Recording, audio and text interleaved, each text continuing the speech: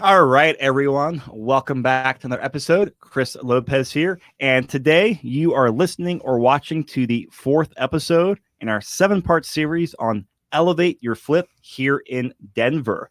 So if you've not listened to the previous 3 episodes, I definitely recommend you check those out at some point.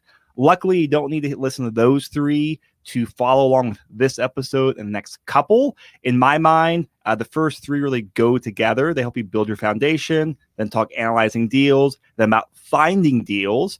And that's all kind of like they go together in my mind. Now, this episode with the next few episodes really goes into what do you do once you have a deal under contract and you're starting the flipping process. And the magic to that, I shouldn't say the magic for that, but the important thing of that is project management.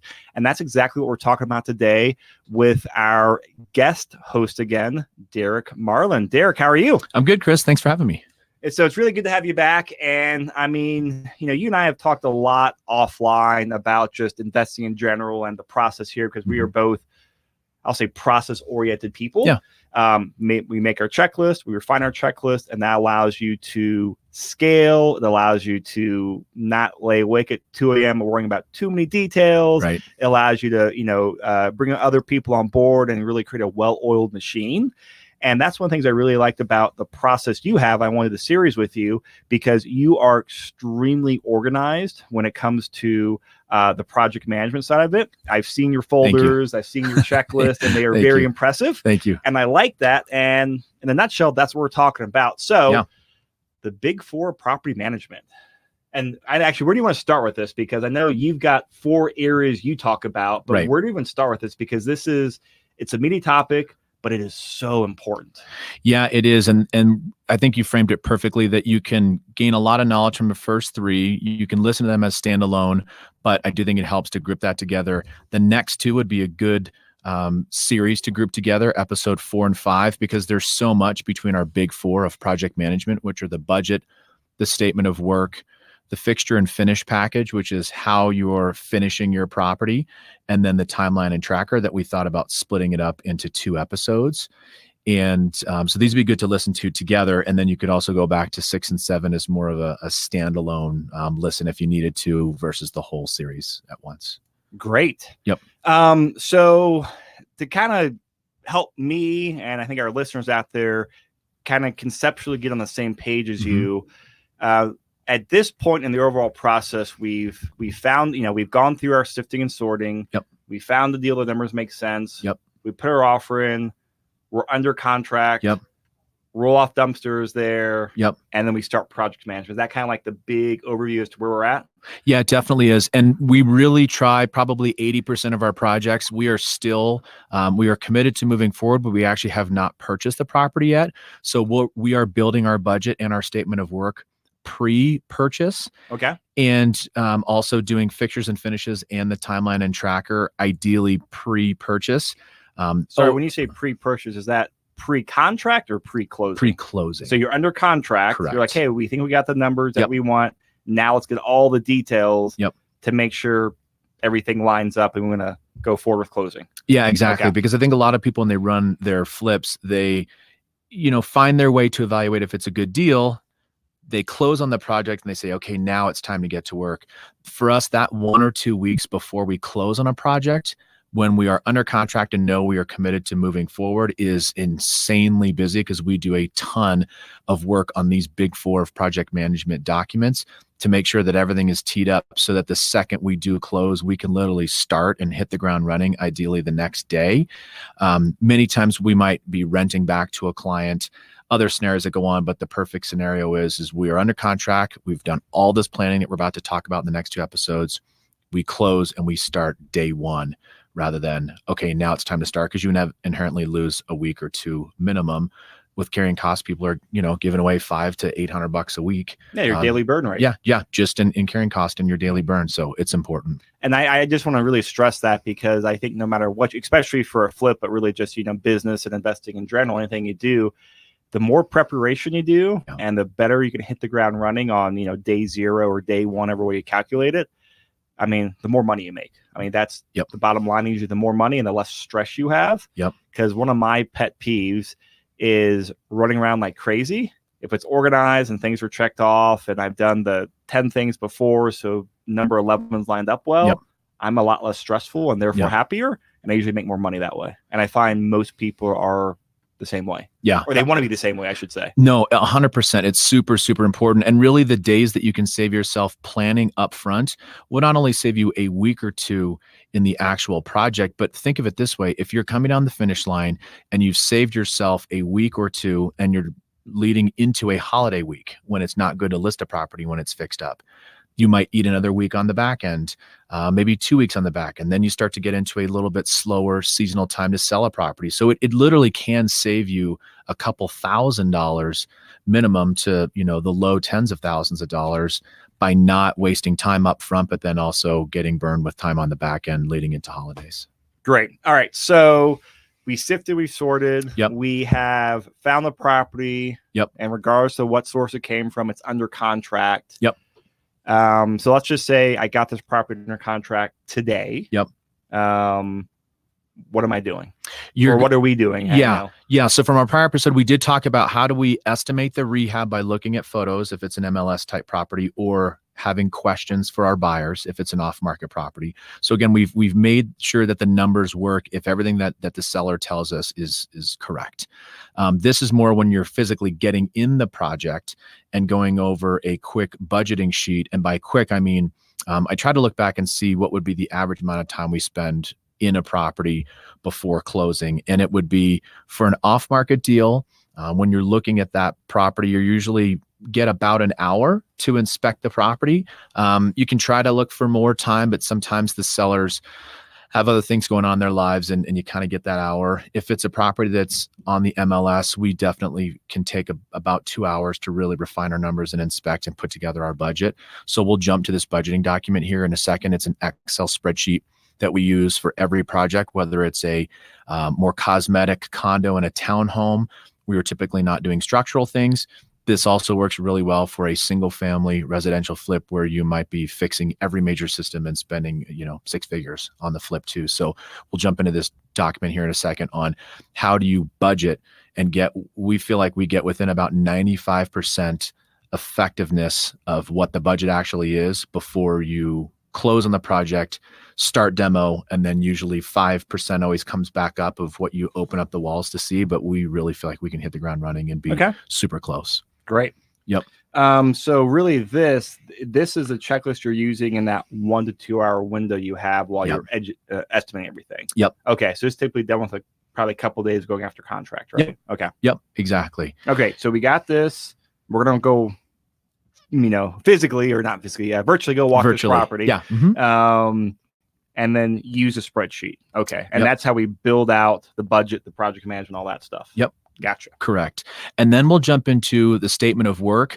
We're going to go through a separate document that is a statement of work, or SOW, as we call it, for a condo or a townhome.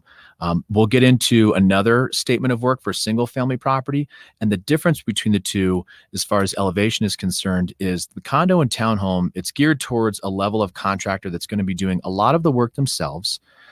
Not too tremendously much is going to be subbed out. And we've consolidated it so that you have the dollar amount and the budget and the statement of work of what's going on in the project on one sheet.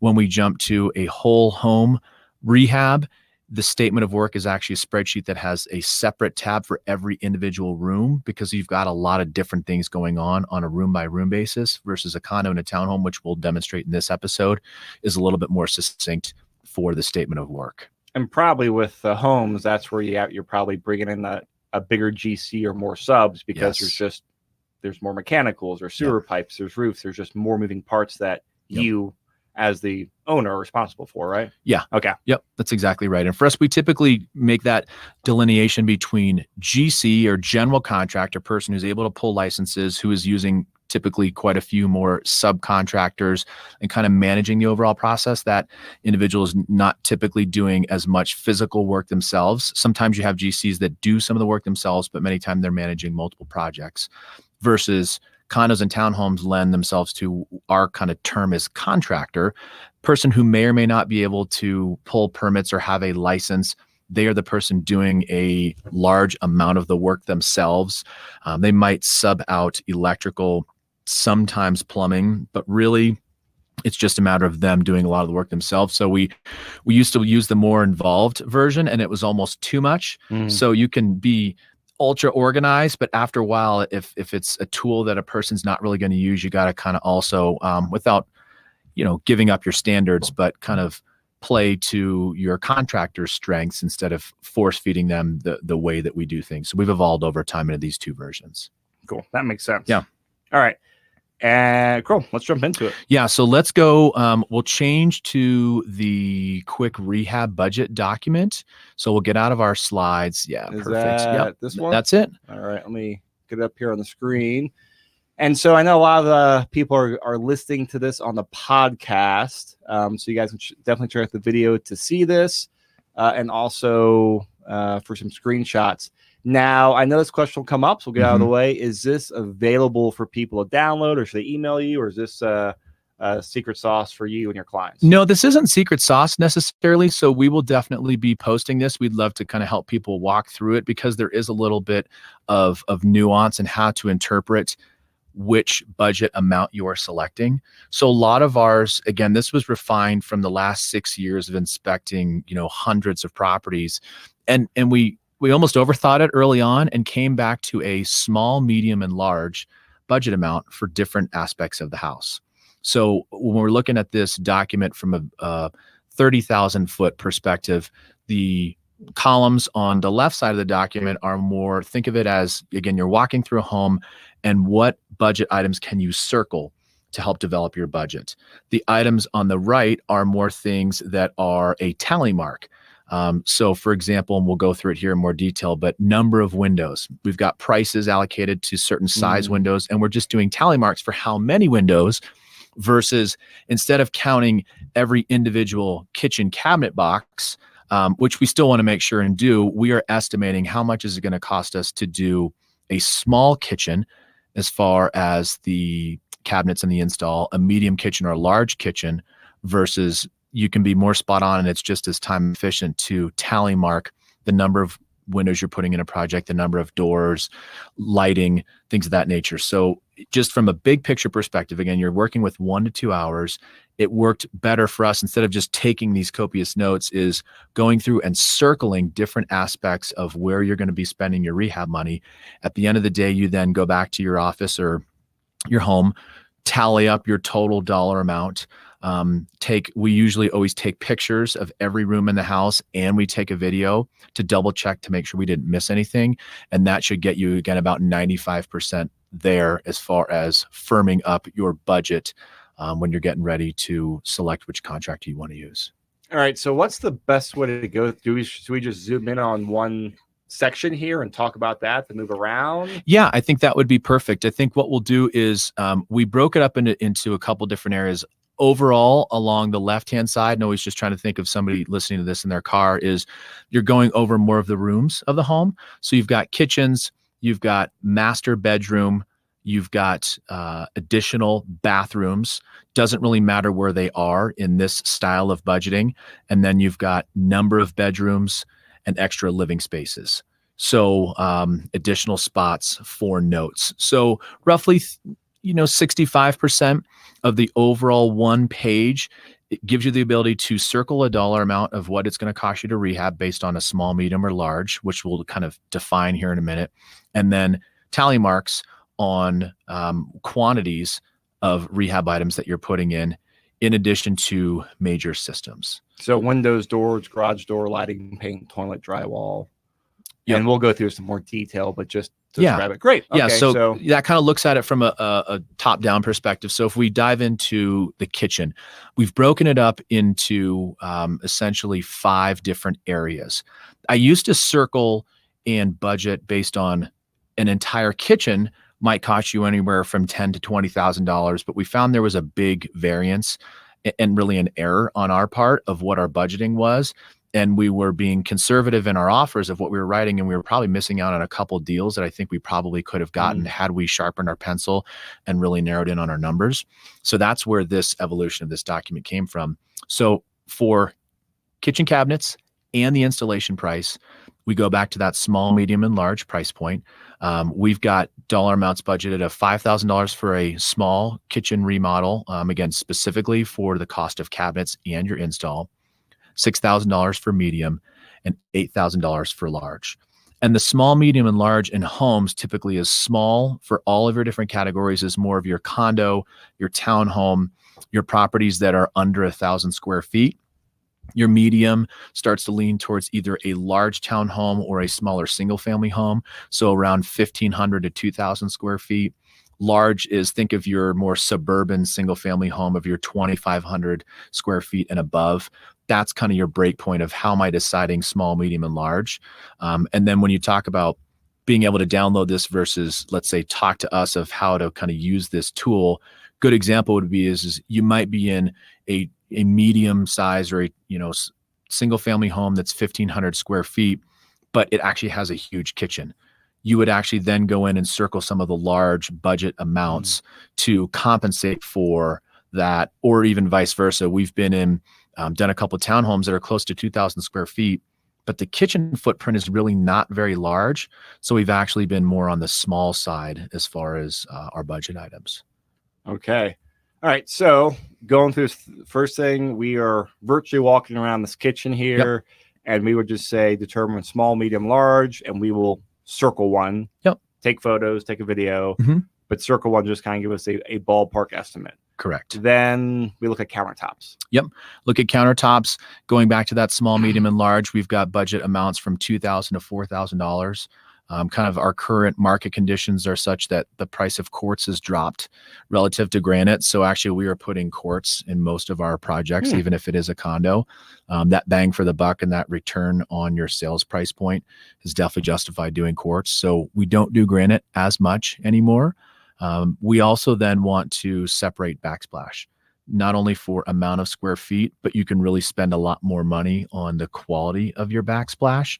So we have 20 feet, 30 feet, and 40 square feet of backsplash. So you're just taking a tape measure and estimating the rough square footage of this. Yep, exactly. Okay. Estimating the rough square footage. So you're going to spend an extra $500 to $1,000 to add backsplash on top of it. And for the the countertops, the small condos, 2,000, standards 3,000, large is 4,000. Correct. Just to read out the numbers for people who are listening to this. Yeah, and I think some people at home are probably thinking that might seem a little bit low. The nice thing is this is a refinement of us having great relationships and essentially wholesale type of pricing with contractors for doing volume. It's something that we can kind of help extend it to our clients that we work with. And then also we're really, really big sticklers about not over improving. So you can, go in and feel like, oh, I've got a nice house in, Arvada or Littleton. That's a great suburban area.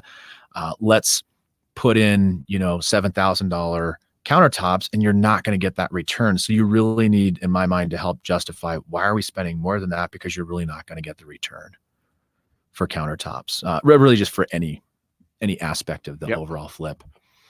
So we talked about countertops, talked about backsplash. Another area that we are doing in almost every property is opening a kitchen wall of some sort.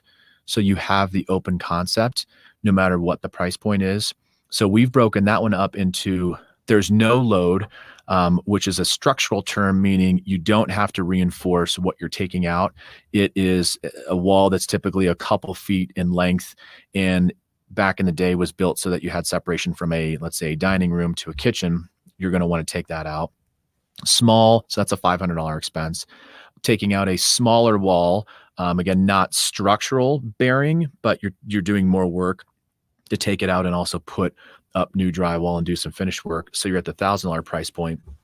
And then the large would typically include some sort of load bearing amount of work that you'd have to do and putting in a structural beam to open up that wall. And so that's a $1,500 expense. And usually that's more of a whole wall that's truly dividing dining room or living room from the kitchen. And we've got that. So you're $500 to $1,500 in extra expense for opening up a kitchen wall and doing the finish work needed. Okay. And then looking at appliances next. Yep. So then the last section would be appliances, and then your fixture and finishes, which would be the faucet for your kitchen sink, the handful of lights that go in a kitchen, the hardware that you're putting on and the knobs for your cabinetry, any little thing that you're putting in to kind of finish the space out. This is an overall catch-all. Go back to the small, medium, and large. We've broken this up a little bit in that small, again, is more of the condo style of property. Standard would be just your traditional level of appliances. Don't need to go over the top, just needs to be stainless steel, needs to be new, needs to be, a recognizable brand. And then usually we find that over a $500,000 sales price point, buyers, and rightfully so, you're spending $500,000 on a home, it starts to matter what brand you might need. You're typically needing to put in, let's say, a range that has a downdraft and is a little bit more expensive product. You might want to maximize kitchen space and do a fridge that is counter depth instead of standard depth, and so that's more expensive. Okay. So your appliances and your fixtures and finishes are ranging normally from about $3,000 on the smaller end to $5,000 on the large end. And the same thing, unless you're doing a house that's close to 7 figures, you don't need to put in JennAir, you don't need to put in the high-end KitchenAid or Viking or Wolf. You're never going to get that return, and we're all about thinking about profitability. And the last box you have on here is kitchen cabinets, just a rough number of boxes. And I'm assuming this is not the current boxes, but what you estimate as far as what the finished kitchen will look like as you remove a wall and do whatever. That's exactly right. It's the number of kitchen cabinet boxes, and a box is defined by essentially one structure that you put in. Could be a single, could it be a double of 2 drawers that are being opened up? But yeah, what are we putting in, not what are we taking out? Okay. Because usually it's definitely very different. Either there might be so many different cabinets that you don't really need to put that many in, or most times there's not enough cabinetry. And so you don't want to count what you're taking out. You want to make sure and tally up what you're going to put back into the property. So when you go through the kitchen here, we got 6 boxes here. How long are we spending in the kitchen typically? Maybe 10 minutes. Okay. Yeah. Kitchens and bathrooms you're going to spend a little bit more time on. And then the rest of the house is a little bit quicker. We'll get to it here in a second on the right side of the spreadsheet, but that is our fixtures, or excuse me, our major systems. Those are your 5 areas where you're going to be spending a lot of your money, and it's either going to make or break your project. But yeah, you're spending about 10 minutes or so in the kitchen.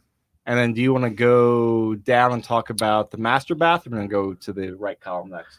Let's go to the right column next. And actually looking through this, the first, and let's go down a little bit more so that we can look at our major systems. And for that is right here on our major systems. These are major areas of the house that are going to spend your rehab budget the quickest. So if we've got again kind of that small, medium, and large price point of, is there asbestos in the property? That's definitely something you're going to want to take into consideration. Do you have to put in a new furnace? So I want to read these numbers here, because asbestos, you got 1,000, 2,500, 4,000. Is that just based on the size of the property? Correct. Is what you're estimating for the remediation cost? Yes, okay. Correct. And for asbestos, we typically, not to say that we don't buy homes where you need to do a tremendous amount of remediation and tent off the whole property, but we usually, the numbers don't work on those properties. So $1,000 to $4,000, these are more called spot remediation. So you've got a professional contractor to come in. Typically it's a person who's got that license to remove it. And let's say you've got ductwork. Many houses in the 50s where the ductwork was wrapped in what looks like athletic tape. That tape or insulation has asbestos in it. You're able to remove the ductwork properly, have your contractor dispose of it properly, and it is definitely an expense, but it's not tenting off the whole house and spending tens of thousands of dollars just based on the level of rehab that we do. So I always throw that out there that, yeah, you can spend a tremendous amount more on asbestos. These are just kind of your typical projects that we end up getting into because the other ones just haven't worked necessarily. So kind of a caveat. Then a furnace would be the $2,000 to $4,000 price point. These furnace numbers are, again, typically for us more from a wholesale perspective, and it is gravitating towards just replacing the furnace itself. In many of our properties, the duct work doesn't have to be reworked. You're going to have incremental HVAC cost if either there's no duct work, if it's an unfinished basement, or if you have to do a lot of reconfiguration on it. This is, again, kind of taking out old inefficient furnace and putting in new, more efficient furnace in the same spot for price point. Sewer line, you're at $2,500 for more of a spot repair. $6,500 is cracked lines where you're replacing a handful of feet in the sewer line, and you're more in the $12,000 range for a full and complete sewer line repair, including the tap. So again, that's a big expense that you want to keep an eye on. Electrical panel is typically $2,500 to $3,500 to do a new panel. Panel is either in good shape, as in the mast is high enough so you don't have to redo the mast, and that's the $2,500 expense, versus if you have to redo the mast, which has to be 4 feet off of the top of your roof line, you're adding some extra costs in there. Water heaters is either a standard replacement of a 40-gallon or a 50-gallon at $1,300, or we can do tankless for $2,300. Do you find you get a better return on a tankless? Is that what actually like gives you a noticeable higher sales price? We do when you're looking at houses that are over $500,000. The other time we'll use that sometimes is more so to actually save space. So to get a way better layout, I'll actually spend $1,000 more on a tankless hot water heater. Not necessarily that makes buyers wow, but the layout itself, if you can grab a couple more feet of finished square feet. That makes a lot of sense. Yeah. Okay. That's really where it's like, you know what? The buyer of a $400,000 house in Parker might not get super excited about a tankless hot water heater, even though it's a great feature, but more the layout of the property. Yeah. Radon, definitely. Colorado has a lot of radon. You know, I'd probably say 80% of our projects that have basements typically have radon. And so we put in a mitigation system. So are you guys doing a radon test while you're under inspection? Or? I actually just assume that I'm going to put it in almost every property. So you're more just doing that preventative. So you have to deal with that on the inspection objection side. Correct. When you sell it. I completely agree. Again, we try not to over improve or overspend, but we just know that it's important. I know there's a big debate out there whether radon is harmful, isn't harmful. I just err on the side of caution. I've got 3 kids myself and you know, a kiddo that sleeps in the basement. So I know as a buyer, it's something you're not really going to be able to push back on. So just do it up front. Yeah. It's way less expensive when things are being torn up rather than the finished product is out there. So you're anywhere from $1,000 to $1,500 if you have to put in a vapor barrier versus just the system itself. And then we usually leave a line item for updating electrical. If you've got 2-prong outlets throughout the entire house, you're going to have to not only do the panel, but you're going to have to do electrical wiring update. And we do that more on a per square foot of the house. So you actually, when you go from 2 to 3 prong, do you actually ground them? Yes. That's one of my pet peeves when we buy sometimes properties from flippers or do your inspection. Like, oh, we replaced all 3 prongs. You didn't ground them though. Correct. Like, great, you change the faceplate. So it's a pet peeve we notice all the time when we buy rental properties. It bugs me so. No, completely. I'm glad to hear you. It's worth it. Yeah, it's worth it. And it's really about, especially as the market gets continually, I think, a little more competitive on the finished product you've got to put out there. It's not that much more to do that if you do it in a smart manner. So just do it up front, do it when the house is opened up, and it's way more reasonable. So really, it's coming up with these big ticket items, because you can look at these first. You've inspected the home over 15 minutes, and either you'll know, because this will typically take up about 50% of your rehab budget, or all these major systems, and it'll either make or break your project to make sure that it works or not. What's your general cost, to go to a grounded 3-prong? Or you say that's per foot or per outlet? Per square foot of a property. Oh, yeah. Okay. You're normally anywhere from, for smaller properties that are under 1,000 feet, you're $4,000 or $5,000 to upgrade all of the electrical repull wiring. We've done houses that are 2,000 to 2,500 square feet, and we're $8,000 to $10,000 to rewire the entire house. Oh, so you're not just adding the ground, you're rewiring. Yeah, we are rewiring on many of our properties, which is why it dictates kind of its own line item expense, rather than just, for example, when we get to bathrooms and bedrooms, the amount that you're fixing up that room includes updating your 2-prong to 3-prong and grounding it versus pulling. This is all pulling new wiring. Okay. Gotcha. Yep. So then we can probably, you've got your fixtures and your major systems, and then we can go back over to the left-hand side of things. So you've got your kitchen that we've already addressed. Then you go into bathrooms. So we have a separate section for master because it's usually a different price point and a different size than your other bathrooms in the home. And we break it up into 4 areas. You've got how much you're spending on your vanity. Again, we are almost always ripping out old vanities and putting in new vanities. How much are you spending on your showers? How much are you spending on your pan and your tub? Or adding a tub. And then we've got a couple different areas where we end up doing some sort of extra to the master bathroom. So you're looking at vanities from the smaller ones that are 18 to 24 inches. We're typically able to get those for $500 for vanity and install. A 36-inch vanity, you're spending more than $1,000 price point for product and labor. And then a double vanity is you're normally in the $1,500 range for putting in a double vanity for, again, the product and the labor. Looking at shower walls, you're kind of in that same ballpark of a small, medium, or a large. So you're $1,500 for, again, always ripping out the tiling on the wall. Typically, this would be waterproofing the backer board or the Duro-Rock to make sure that it's done properly so you don't have leaks in the future, and then putting up new tiling. And usually a lot of the older homes, the tiling stops where your 6-foot shower curtain is or whatever. We always tile all the way up to the ceiling. If you've got a larger tub, you've just got more surface area to tile. So that price point is $1,750. If you have a more large or a kind of a custom shower, you're in the $2,000 price point for the tile, again, materials and labor for the walls of the shower.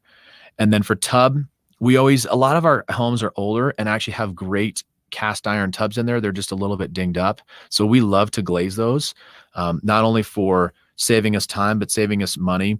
It's also, I try not to fill landfills with giant, amounts of fiberglass bathtubs. So we glaze them anytime we can. If we are putting in a new bathtub, you're getting your Home Depot type of tub, your labor, some plumbing costs associated with that, you're more than $1,000 price point. And then if you have to put in a custom pan, usually that's a larger shower, you're more in that $2,000 price point for, again, material and labor. And then the last thing for our master shower is our 3 extras are, if we are upgrading a toilet, we budget that we always replace toilets, but if you need kind of a little bit nicer one, we put a little extra money in there. So $100, $200. If there's no fan in a bathroom, we always want to put that in. So that's an extra $300. And then a little kind of trick of the trade that we do that I think looks nice and saves you time and money is, instead of the older 50s and 60s had tile around the walls in the outside of the shower, those lovely 50s style homes, even some of the mid-century, obviously you don't want to try to resell a home with tile on the walls that are behind the vanity or behind the toilet. So we demo all that out. Instead of spending time and money to do drywall finish, we'll actually do board and bat, which is paint quality plywood that's put up 4 feet around the entire bathroom, a 3-inch trim piece that's the top kind of cap, if you will, and then you do 1x trim pieces for every 12 to 16 inches, and it makes it kind of look farmhousey. And you paint it white, and then you paint your walls a different color. So not only is it a nice design feature, but it's actually faster, and you're dealing with less imperfections of trying to fix drywall, which is always a pain. And we find that's a quick and really well spent $500 That makes sense. That's a good idea. Yep. Okay. So master bath. Yep. So master bath.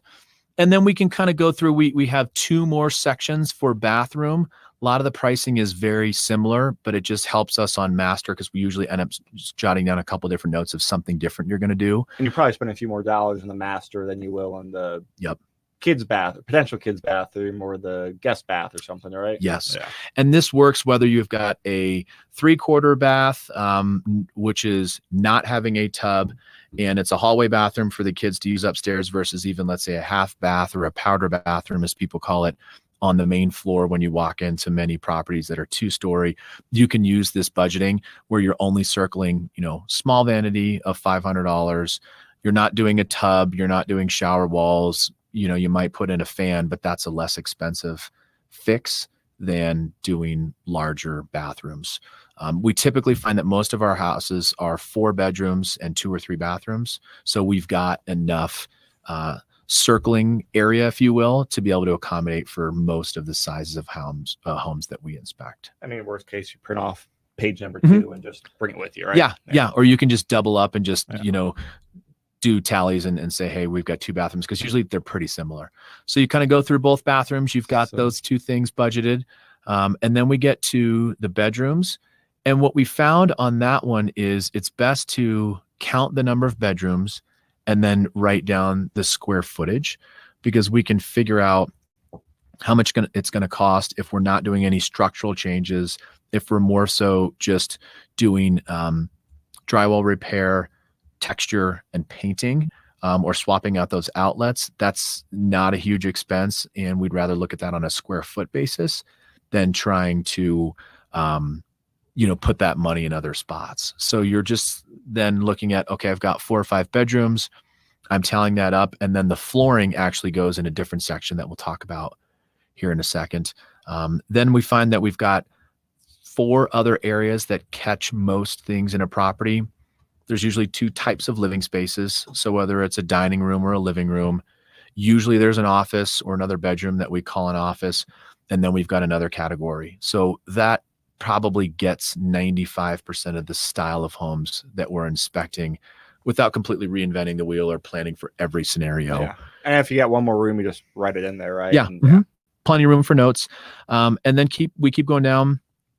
This section's kind of evolved too. We used to try to, and you can, and this is titled basement.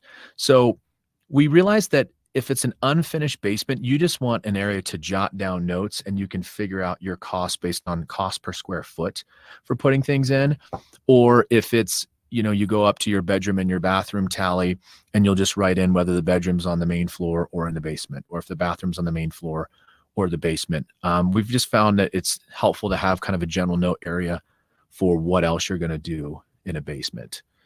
So that kind of rounds out, again, kind of the circle type function of you're walking through, you're looking at kitchen, you're looking at beds, you're looking at baths, you're circling your budget numbers. And then let's go up to the top right, and we'll go back through more of the tally style.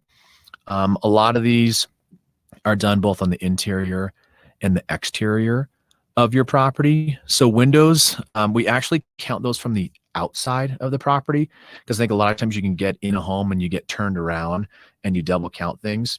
So again, we broke these up into small windows, medium-sized windows, large windows, extra large, custom, which is more of like a bay window, or definitely something that's, is going to be more expensive, and then adding an egress window. And so for these, we again just do tally marks. So if you're a small window, you're $250. These costs are both cost of material and install. Medium is $300, large is $400, extra large is $500. A custom window, bay, you're at least $1,000, and an egress windows, we're at $2,500. Again, that's pretty good price compared to what I think a lot of other people are getting. So you can always take this spreadsheet and adjust it to your level of contractor. Or we're getting ready to, we own apartments out of state through a different company from a rental perspective, but we're trying to scale up and see if we can flip in Cincinnati, Ohio. So we'll be actually taking this document and just recalibrating it for another market. So that's why we did it in Excel, and people can change to fit their likes. Keep kind of going down, count out the number of doors. So you've got interior doors that have a cost, exterior doors, $250 to $500 for an interior and exterior. If you're putting in a sliding glass door going out to, your backyard, you're in $1,000 price point. Bifold doors are usually those closet doors that you're adding that fold, you open it up and fold next to each other. We're big proponents of adding barn doors, not only because I think it looks nice from an aesthetic, but it is a lot less work. It's just hardware and doors that you can order off of Amazon, and it is super functional. So we've got a area for adding barn doors. Going down to garage doors, we're able to add a tally mark, whether we're just adding a new opener and the door itself is good, adding a single garage door, which is in a $1,300 price point, or adding a 2-car garage door, which is in the $2,000 price point. We kind of try to do a good catch-all of knowing that areas that would be a hallway or would be outside of a bedroom or a bathroom or a kitchen, you need an area for lighting. So we've got an area for tally marks for adding ceiling lights at $250 a pop, or adding 2 can lights. If you're doing a basement and you know you're going to add can lights throughout, we've got a price point at $200 for 2 can lights. Again, this is labor and materials, and you just do your tally marks for how many you're going to put in there. We've got paint that we didn't have. This is one that's based more on kind of experience. We didn't have a dollar amount because paint really does vary pretty widely, but we broke it out into interior and exterior. On average, our interior paints are anywhere from $2,000 to $4,000 to paint a home, and then the exterior is $2,500 to $4,500 to paint a home. Adding the toilets, again, if we're doing some upgrades, these are more tally marks. We know that we're gonna, replace all the toilets in a property. Almost never worth keeping a toilet. And then this next section is more on square footage. So if we're doing a basement, we're to hang a new sheet of drywall for the labor and materials is about $40 a sheet. So you can look at the square footage of a basement knowing you're going to be doing a lot more drywall work, and that needs to be a separate line item. If you're going to then retexture the whole house, we've got a cost per square foot that's anywhere from, $4 to $6 per square foot to completely new texture a house. Same thing with the trim of adding new baseboards or adding new casing around the doors. It's more of a cost per square per linear foot. Then you're also looking at adding air conditioning, which is typically a $3,000 to $4,000 expense. Usually, again, it's that the old air conditioner is bad and we're just putting in a new unit, not completely redoing electrical or all the associated costs that come with that. Roof is normally a $4,000 to a $7,500 expense for kind of a small, medium, or a large size roof. And the soffit and the fascia work. And that is the, fascia is the part that faces you. That's the way I always kind of help remember that. Doing gutters, the soffit is the underneath side of it. So if you've got that's usually not in the best shape, you've got to allocate some extra funds for that. So you're in the $1,000 to $2,000 range for work on soffit and fascia. And then the next section is, again, more on a square foot base for your flooring. So we've got 5 different sections that encompass all the different types of flooring we'll do in a property. So if you've got hardwood, we're normally in about the $7 a square foot range for adding new hardwood. If we're going to refinish hardwood that is old or not too old, not too dated, but just needs a new coat on it and some sanding, it's $4 a square foot. Carpet, you're at $15 a yard. Tile, this definitely can vary a little bit, but we find that we're on average $10 to $12 a square foot for these are all material and install. And then adding the click-in laminate or the vinyl, as some people call it, is a really good solution. And we do all these on a cost per square foot. So if you think about it, you've kind of walked through this document. We talked about some of the major systems, and then let's scroll down just a little bit to the very last part.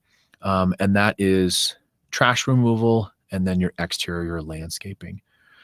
Especially when doing these for condos and townhomes, HOAs might not want a big roll off or a dumpster sitting in the front. You definitely have to dispose of it properly. So you've got to associate cost either with your contractor removing it, or sometimes you are able to put dumpsters in.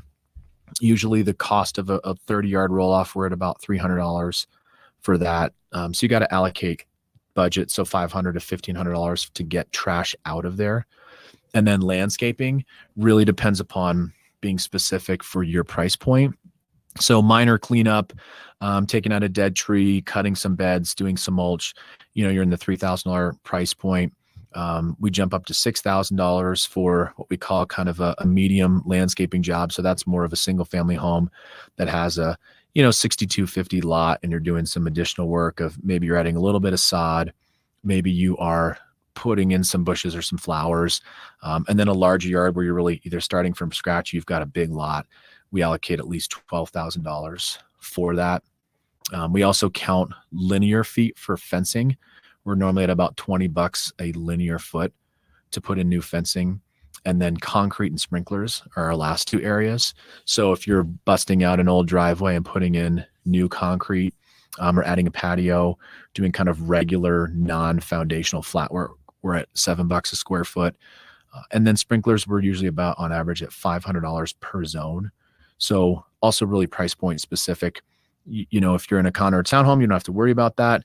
Single family homes, if you are in a place where everybody has a pretty nice yard and you're going to have to, you know, grow some grass, you got to be adding sprinklers. So it's kind of a big catch-all that gets you, again, about 95% of the way there for correctly budgeting how much it's going to take you to rehab a home. And it's just thinking of, you've got an hour, 2 hours, and we either need to circle all the different dollar amounts, we need to tally mark this, take that back, and then start to build out our full budget. Okay, so that was a mouthful. I mean, this is, I mean, very, very detailed, but it's, I like you achieve something good here where it's, you know, it's balancing getting the details, but also the keep it simple, stupid rules. Yes. And it's kind of balanced. Hey, you get good enough as far as the prices. Yep. Because of course you can always get more and more and more, but if you're 95% of the way there, the extra couple percent is probably not worth another 10 hours to go from 95 to 98% accuracy, at least in my mind. And from what I can see, I can see it walking around. I can see it being a great 1 to 2 hours, and it gets you really close to the goalpost. Yeah, it does. And then usually we run anywhere from, you know, on average about a 10% contingency. So that's really where your catch-all is. And you hit the nail right on the head, where to spend an extra 3 or 4 hours in a property or to go through 5 sheets of budgeting early on, that should get caught in your contingency. So you're right. It's not, at least for us, it's not quite worth it. Yeah, because you spend 5 more hours. I mean, there's a cost to your time or your people's time. Yeah, absolutely. Yep. And then just a big general notes section.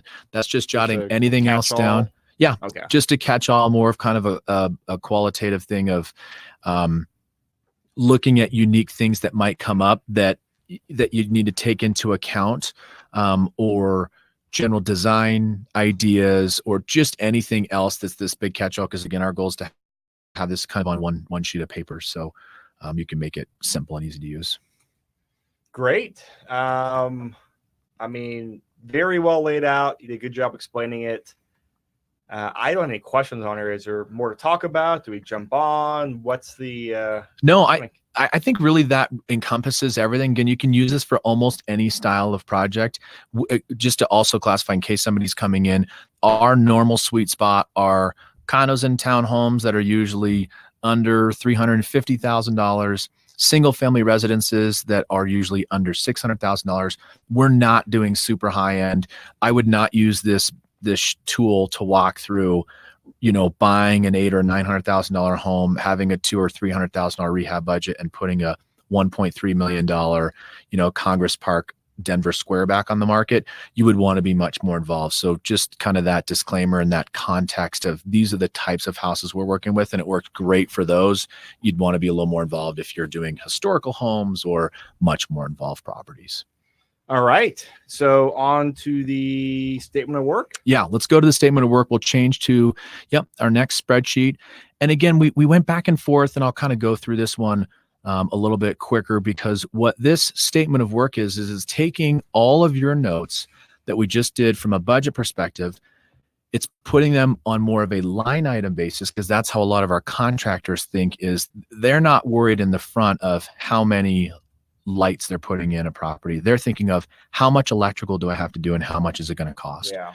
So we have on average, I'm going to take the wheel and drive here for just a second, and just go, we're at on average 35 line items, some area for change orders. So 5 or 6 change orders. And then we scroll down to our materials list. So we have another 30 line items for materials. So again, this is more for the condo and the townhome, that we want it all on one page. We want it succinct, and I'll walk through the way to look at it. This is for, let me just clarify here. So this is, hey, once you do your budgeting sheet, you come back to the office. Yep. And then this is something you're doing at your computer. Correct. Not on the job site, right? Correct. Okay. That's a great point. We are doing this at our computer. We are putting this budget together so that we can then, the next step in the process is meeting with your contractors. You've hopefully narrowed it down to 2 or 3 people that you think are going to be a good fit for this style of project, and actually really, really focusing on what we call our push pricing method, which is we literally push or give them a piece of paper and say, hey, this is going to help you cut down the amount of notes you're going to take. This gives you a vision for what we want to do for the project. This gives you a budget range. Let's walk through and either come up with a game plan of things we might want to add to the project or cut back in certain areas to work within our budget. Or we might be a little bit high on electrical, but low on plumbing based on their specific opinion. It just helps consolidate this so that the step in the process is you get to this area and you're able to come to an agreement on the budget and then sign a contract with them. And again, get ready to go the second that you actually close on the project. So that kind of helps put it into context. And we break things up to where the cost for the majority of our contractor items are primarily labor only. The only materials that we want them to pay for are their tools, their saw blades, screws, drywall, mud, things like that. I want to pay for everything else for 2 reasons. 1, I don't want to pay a markup. And 2, we're able to control costs better and really keep our eyes on how much are we spending on materials. And then 3 is we put it all on our company credit card and we get points for it. And we want to go on vacation at the end of the year or do employee bonuses or put more money towards our marketing budget. The practicality of this is it actually helps contractors so they don't have to float on average an extra, $15,000 to $25,000 in materials. And they like that. And they love not that. having to float. I mean, yeah. It truly is a win-win. I think they know that their draws go solely to them and their labor. And I think it really, really helps us. And it's just something that we've evolved over time. And so this is a specific budget that we're doing on a townhome right now in Lafayette that we're working on as we speak. So these are 100% kind of live numbers, but also work for training purposes. And so this first section here, you just got demo, trash haul, framing, shiplap door, sliding glass door. This is mostly just the labor and then the basic, cost doing business to the contractors. Correct. Saw blades and all that stuff. Okay. Yep, exactly. And there are these notes on the right-hand side. Are these notes that you're putting in here as instructions? So that way, hey, when you say, what's one here? Plumbing, you guys know, hey, the plumbing is for the kitchen faucet and replacing the garbage disposal. Yep. And that way everyone's kind of on the same page. Exactly. Again, we kind of had more elaborate and exotic ways to do this, and we just found it almost became too cumbersome. So what we do is we've got what is the area that they're focusing on. So for us, the first one is demo. The next column over is the labor of who's doing it. So it's either the GC or a subcontractor. So everybody's on the same page of who's doing that specific area. If there's anybody that's paying for the materials. So this is a good example. On demo, if they've got trash bags and saw blades and whatever else for their Sawzall, I'm not paying for that. I don't want to have to forecast that. To me, that's kind of that cost of doing business. So it's on them. The budget is how much we've allocated to pay for that specific area. And we have a tab for how much we're actually spending too, so that we share this with our contractor and then we keep track of the actuals to compare what did we estimate versus how much are we actually spending. And then, like you mentioned, our last column is just the notes of, hey, here's exactly what's going on. Where is that happening in a specific part of the house? Really helps so that there's no gray area of, well, you guys gave me this, demo number of $700, but you actually didn't include, let's say, demoing a concrete pad in the back. You know what, contractor, you're right, we didn't. So let's do a change order and let's add to it. Or I don't remember talking about that. We actually have in the notes, it's okay, Mr. Contractor, we actually did, and it's right here in the notes. We're good, right? Oh, yes. You know what? You're right. So it helps both of us. It's not just for the investor. It's for the contractor as well. Hey, communication makes a good relationship. Yeah. I mean, it really, really does. So without being kind of overly complicated, it's really just going straight down the list from a progressive standpoint of demo, hauling off the trash. Then we're going to get into framing.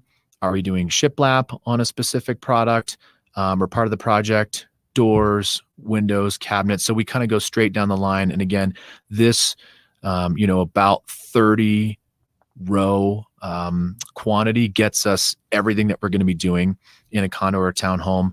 The next column over is who's doing it, and then who's paying for the materials, how much is that specific dollar amount, and we get down to change orders. So in this project in particular, we've had 4 change orders. So our starting budget was, in the high $13,000 range, and we've had 4 change orders for an extra $1,000. And these change orders could be things that you discover and say, oh shoot, we've got to do this, or it could be decisions that you make. So a good example is our first change order is we decided to put some, we had some very, very minor cracks in it's a townhome. So it has just a little patio at back, no yard or anything. Mm-hmm. Kind of looked at the comps. We're on track for the rest of our budget. So we said, you know what, let's repair those little spider type of cracks, and let's actually skim coat it, and let's do some stamped concrete so it's a nice finished product. That cost us an extra $650, was kind of an optional one, but an additional cost. Versus, let's say we decided to change the placement on 2 of our lights in the bathrooms because we got the product done and it just didn't look great. So that's one where you're not super pumped, but for $290 to have a really good finished product that looks better made sense for us to do. So again, you account for all your change orders. And then the last section for us is, what are we spending on our fixtures and finishes and our materials? So on average, it's another, 25 line items from tile, vanities, your doors, the hardware for your cabinets, the paint, the shiplap, toilets, appliances. Again, every single thing that we're putting into this property needs to be budgeted and accounted for. And we have little notes of where things are going. Good example is if we're putting in flooring and the contractor says, well, I didn't think we were going to do that in the bathroom. We have in our notes, no, we said we were going to do 500 square feet of this laminate LVT product. And so you can tally that up and say, you know what, you're right, we're on the same page. And then you got your total. And again, this is your budget and your statement of work on a straightforward condo. So you've got everything in one place, and this gets attached to your contract. Sign that, and you're ready to jump in and start the project. And then so at the end of the project, you've got your estimated, and that next column over, I guess that's column F on your spreadsheet here, your actuals, and that's always good for just, post-game recap, right? Yeah. Figure, hey, what do we do well? What do we need to refine? And what do we do on the next flip? Yeah. And I wanted to include this. I went back and I looked at what was our 1-page budget total when we did all of our circling and our tally marks. And from the previous spreadsheet. From the previous spreadsheet that we just went over on this specific project, we were at $22,685 for a 1,500 square foot townhome. Where we're at right now, and that doesn't include our contingency, which on this one was 10%. From a couple of the either change orders that we had to do or a couple of changes that we decided to make as of right now, and we've got 2 weeks to go on the project, we're at $24,633. So we're right on track. You're within that exactly that 10% contingency then. Yep. Again, if we had to spend in one area and we didn't have to another, we could have cut out, about $1,000. But for us, I think it makes all the sense in the world to do certain things. But I really wanted to demonstrate to the listeners how close are we. And so, then you look at that estimating spreadsheet. I always track what did we think it was going to be, and then what is it, so we can improve on every project. No, well, this is great. And I know the previous spreadsheet rehab plan people can grab. Is this something you're sharing as well, or is this? Well, so for this one, we'll want to talk to clients individually because we'll talk about it in our next episode, is a much more involved statement of work. So this starts to get into those things that we can give somebody a tool, but if they're not knowing how to use it or using it right, it's almost like, let's help us, coach them through it. But anybody can use that budgeting tool. So we're happy to share that one. But this one and the one we'll dive into next week are pretty specific. And I'm sure people could figure it out, but that's something we'll definitely share more on a one-on-one basis where we can help people. Perfect. Well, if you guys want to grab that first spreadsheet on the Circle, your budgeting spreadsheet, or I don't know that's the official name of it, but you guys know what I'm talking about. Check the show notes. There'll be a link there to go download it, or you can always email me or Derek and we can email you a copy as well. Yeah, absolutely. All right. Anything else we need to cover? Because I know for here we're planning on covering these two spreadsheets, right? And we're going to do a single family, more in-depth statement of work on the next episode. Yes. Yeah. And that's a room by room statement of work. So for kind of time's sake too, we thought we'd save that for the next one of single family home, where you really are doing different things in every single room. And this, you're really doing the same base throughout everywhere. You're doing the same casing throughout everywhere, the same paint color schemes, things that truly translate to the whole property, versus single family and larger homes that are more expensive and more involved. It's a room by room or tab by tab statement of work that we'll dive into in the next episode. Wonderful. Yeah. All right. I have no other questions on here. Any final words of wisdom or cells on the spreadsheet that we need to discuss? No, I think all that, people are probably spreadsheet overload. No, we love this stuff. But it really was, it's interesting how we were much more over analyzing when we first started. This used to be a 4 or 5 page document, but it really evolved into the practicality of what's a usable tool, what gets you 95% of the way there. You've got your contingency budget. What can we teach to other clients and how to use this effectively? And for me, how can I use this with my staff? Because I have 2 other people that are now doing this when I did everything on my own. And really full circle is how can we update this and use it in other markets? So for us, it just actually was great to get it down to 1 page for budgeting, 1 page for condo and townhome statement of work, and then a little more involved for other bigger projects. Yeah, going back a few sentences there, you said just talking about how like when you first start out, you're just, very, very detailed and way more analytical. Again, I've not scaled a flipping business, but in other projects and businesses I've done, I've always gone through the same evolution. Yeah. When you're on like the newer side, just beginning experience, it's like, oh my gosh, I get every detail, every I dotted, every T crossed, every decimal figured out. Yep. And then when you get into it, you're like, you know what? It's not that big of a deal. And in my mind, it always comes back to the KISS principle and the 80-20 rule. Yep. Where can we keep it simple? And where are the main things that are going to make up, the 80% worth of the work, the budget, all that stuff. And there's a couple of details that aren't, we don't need to stress about those.